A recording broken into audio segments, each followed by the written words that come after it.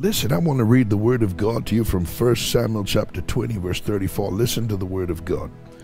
Jonathan left the table in fierce anger and refused to eat on that second day of the festival, for he was crushed by his father's shameful behavior towards David.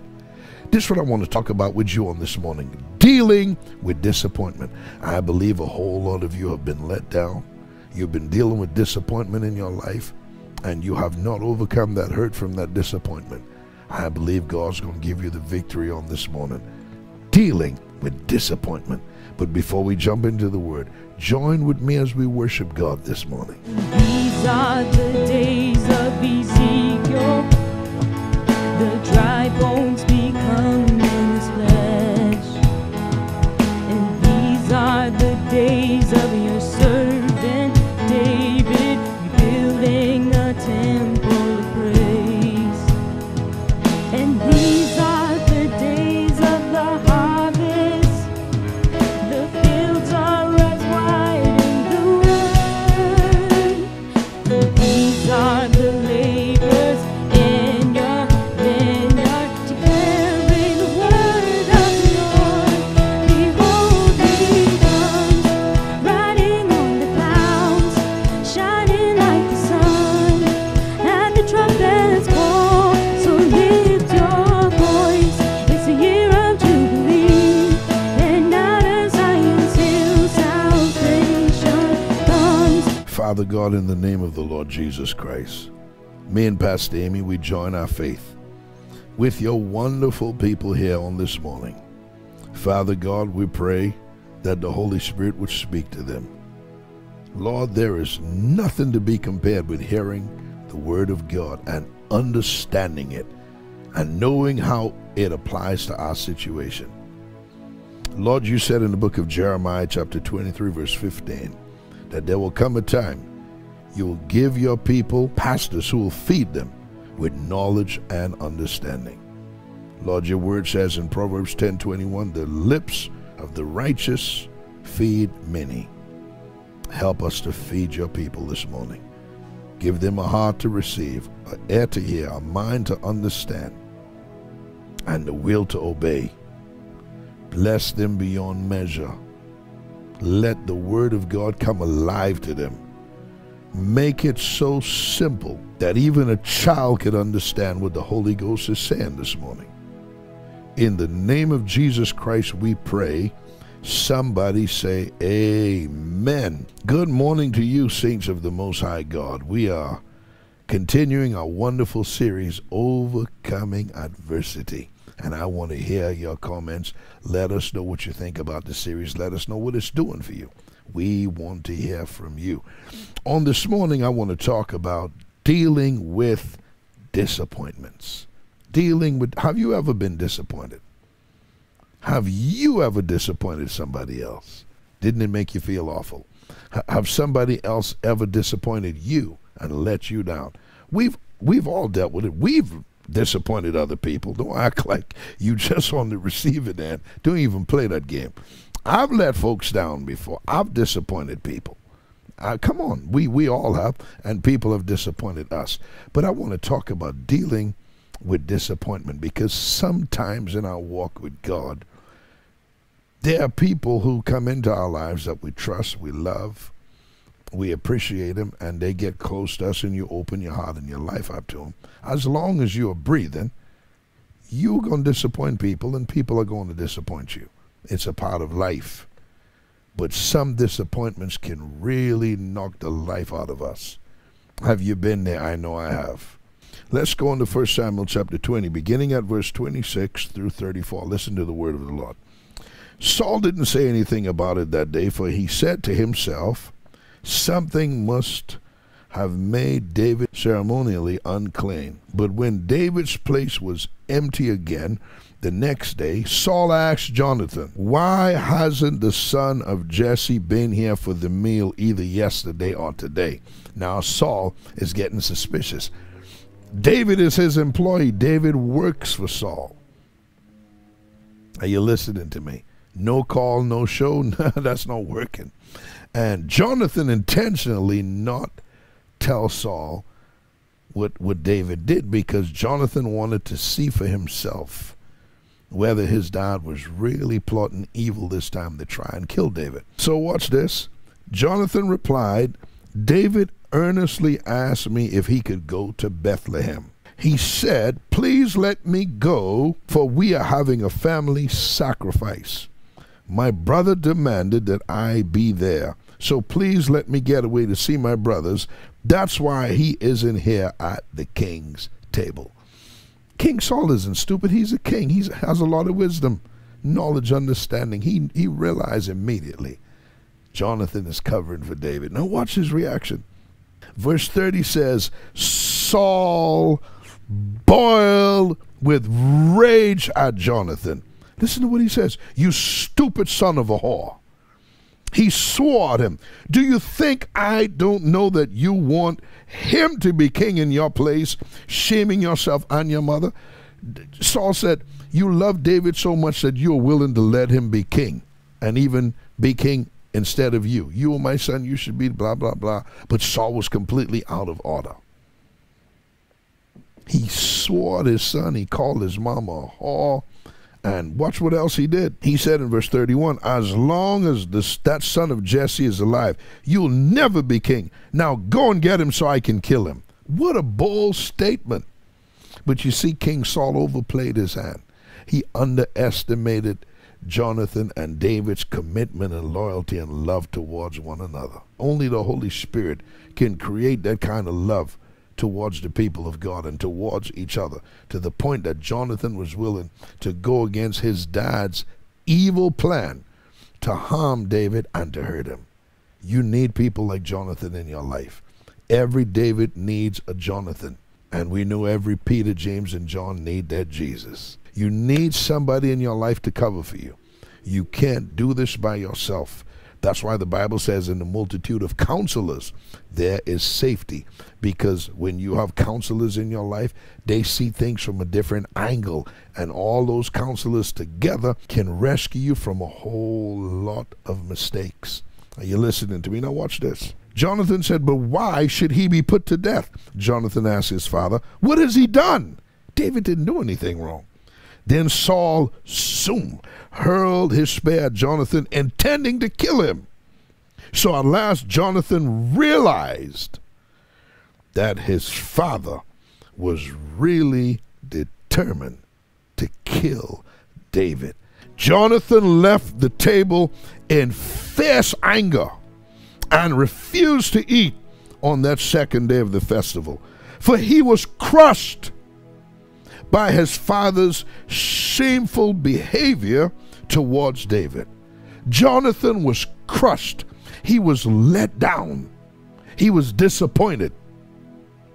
His father, who was his hero, who he looked up to, had acted in an awful manner, giving into an evil spirit, hurled a javelin at Jonathan.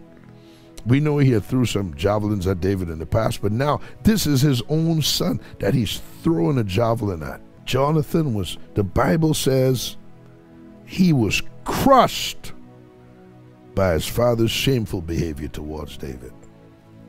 Have you been in a situation lately that crushed you, that knocked the life out of you, that knocked the wind out of you, that let you down to the point that you wanted to say, I'm done with this.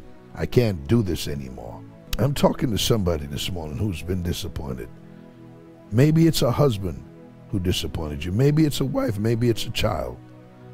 Maybe it's a pastor. Maybe it's another church member. Maybe it's somebody in your family. Somebody have disappointed you. This is a part of life, saints. Just because disappointments happen, it doesn't mean we fold. It doesn't mean we cave and throw the towel in. God's going to see you through it. He's going to get you through this. And all my life you have been faithful. Thank you, Jesus. Come on, sing it with me. All my life. And all my life you have been so good. With every breath that I am able, and I will sing of the goodness of God. Come on, tell him your goodness is running after me. Sing it to the King. Your goodness is running after me. Sing it to the King. Your goodness is running after me. With my life laid down, I'm surrendered now. I give you everything. Your goodness. Listen, you may be disappointed. You may be crushed like Jonathan. You didn't see it coming. It caught you off guard and it knocked the wind out of you. Me and Pastor Amy want to join our faith and pray for you. Father God, in the name of the Lord Jesus Christ, we join our faith with your wonderful people here on this morning, that you revive them, that you take their disappointed, broken heart and mend it back together again. Strengthen them and restore them. David said, he restores my soul. Restore their soul. Set them free from hurt. Mend together that wound, God. Mend together that broken heart. That disappointment that crushed them and have brought them to a point of discouragement, and some people don't even feel like moving on this morning. Listen, you got to shake yourself. God's not through with you. That's why the Bible says two are better than one. Because if one falls, the other can help him up. You need people in your life. God's sending this broadcast to help you this morning, to heal you, and to set you free from that hurt, that wound in your spirit that knocked you off course, that actually knocked you backwards 1,000 steps, it feels like. God's going to help you make up for lost time. He said, I'll restore to you the years that the caterpillar and the cankerworm have stolen from you. God is going to make it up to you, saints.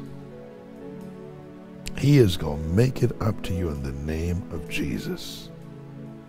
Lift every burden from off their shoulders, Lord. Heal them, revive them, restore their faith, their confidence in you. In the name of Jesus Christ we pray. Somebody say amen. Listen, I want to give somebody a chance to come to Jesus. For God so loved the world that he gave his only begotten Son, that whosoever believes in him should not perish but have everlasting life. For God sent not his Son into the world to condemn the world, but that the world through him might be saved. He loves you with an everlasting love. He is your God. He cares about you. He cares about you. Listen, without any further hesitation, I want you to bow your head and say this prayer with me. Say, Lord Jesus, I believe you are the Son of God. I believe you died on Calvary cross for me. They crucified you in cold blood. They buried you in a borrowed tomb. But on the third day, God raised you from the dead. You are now seated at God's right hand, and soon and very soon, you are coming again.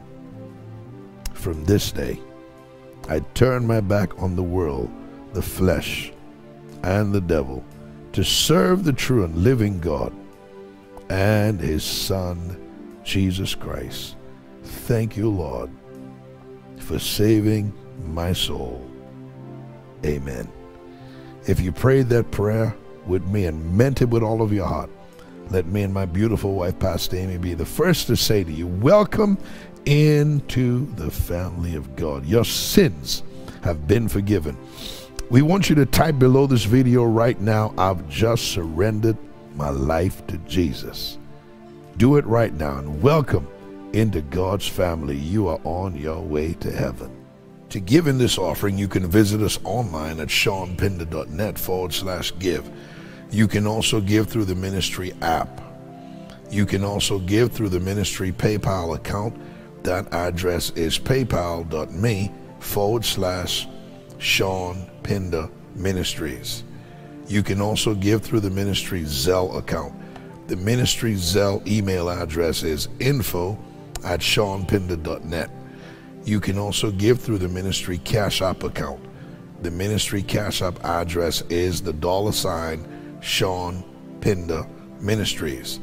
You can also give through the ministry Venmo account. The ministry Venmo account is @Sean Pinder Ministries.